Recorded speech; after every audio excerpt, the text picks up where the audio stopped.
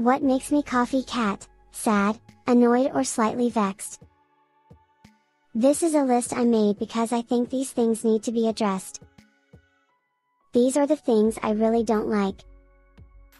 Closed doors to bathrooms, when you're in there. On most occasions when my mummy or daddy cat are in the bathroom, they don't close the door right up. There's usually room for me to push my way in and visit.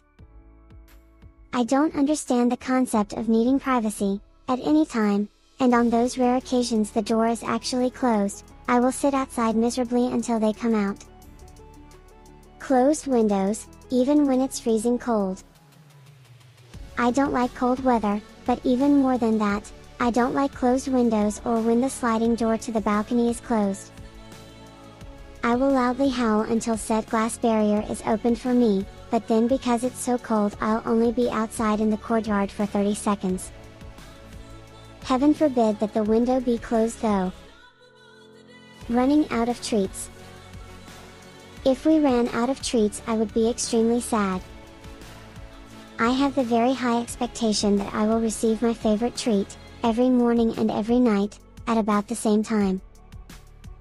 I remember once in particular when Daddy Cat did a special run to the store just to get my treats. That was very good as I am a self-confessed treat addict. Not playing with the pink fish often enough. If I sit, staring longingly, at either Mummy Cat or Daddy Cat, with my pink fish plonked before them, they will usually end up playing with me. On occasions I have been forced to give up in disgust. It usually is due to one electronic device or another, the television, the laptop, a phone or even the tablet. I wonder if I could take away all those irritating devices and hide them. Visitors? It's no secret that I don't like anyone in the house except for Mummy and Daddy Cat, and sometimes I would prefer to be alone altogether. Over time I have got used to the girl, who is quite obviously the offspring of Mummy Cat. They look, sound and smell quite similar to each other. She's growing on me and I tolerate her.